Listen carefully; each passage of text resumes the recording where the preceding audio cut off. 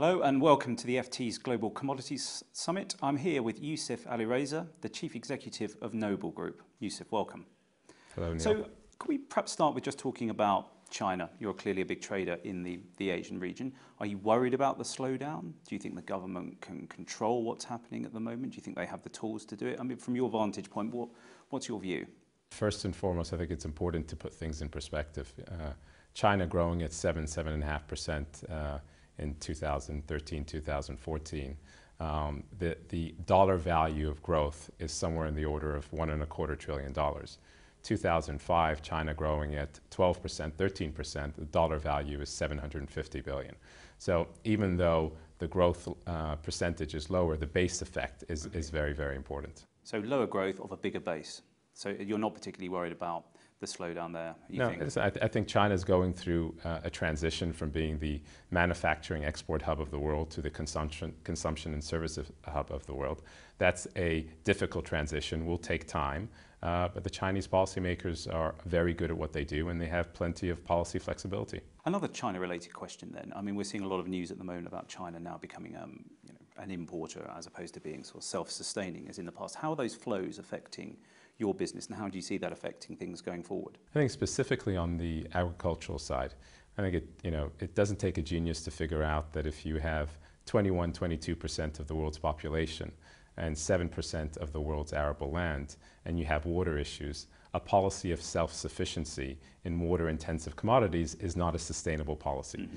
And the Chinese policymakers understand that and have expressed that. I think what you'll see in China is a transition away from self-sufficiency to a combination of self-sufficiency in certain areas, a reserve policy in certain areas, and then most importantly, confidence around origination.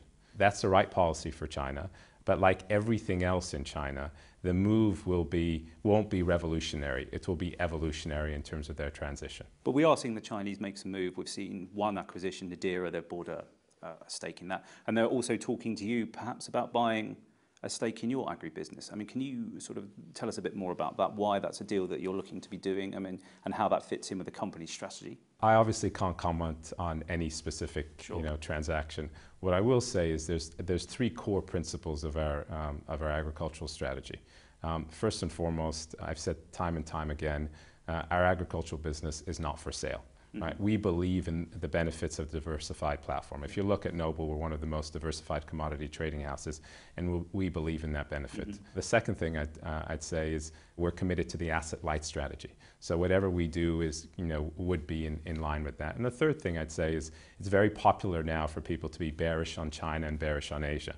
But for the foreseeable future, China and Asia will be the most important regions in terms of driving the S&D fundamentals of most of the commodities that we're involved in. Now moving on to one transaction we can talk about, X2, you've invested 500 million there. You talk there about the asset-light strategy. It sort of occurs to me that you're investing money with a person that can go out and buy run mining assets and give you the off-take so you can use that and fill it into your network. Is that the key driver of this deal? I think there's two key drivers. I think it's very important to know what you're good at, but also to respect what you're not good at. Right? Our core competence is a supply chain manager. Mm-hmm. It's moving the physical molecule from point A to point B and managing the market risk, credit risk, operational risk associated with that. Our core competence is not being a miner.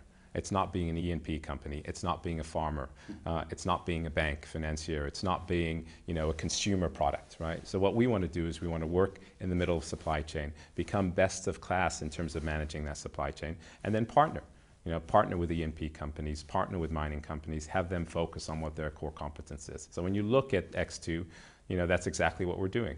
Mick Davis and his team are focusing on what their core competence is, which is mining, and we're focusing on what our core competence is, which is supply chain management. In addition, we have investors that have significant pools of capital. In total, there's 3.75 billion of capital that's been raised at this point. There will be more capital raised in the future.